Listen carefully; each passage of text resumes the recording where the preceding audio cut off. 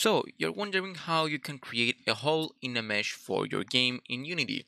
So, in this quick video, I'll be showing you how you can create this mesh out of two objects that you can see here. And we're going to be using ProBuilder that is available in the package manager. So, go to Window, Package Manager, and go to Unity Registry and search for ProBuilder.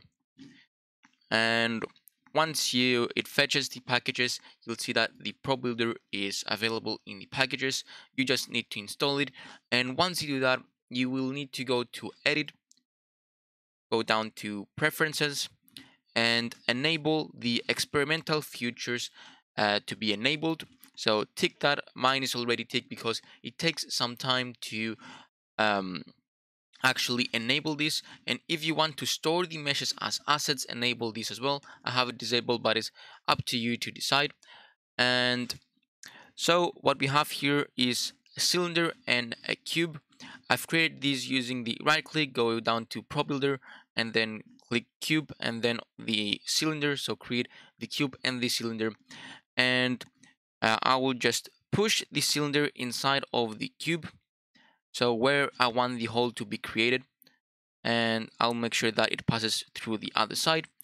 And I will go to Tools, ProBuilder, and then go to Experimental, and then click Boolean.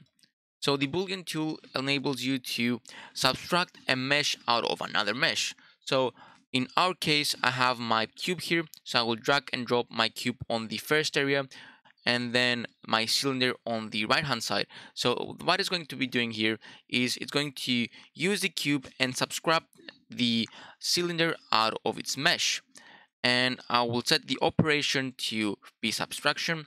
The other ones are essentially intersection is going to be creating a game object of where the two game objects collide, the two meshes collide.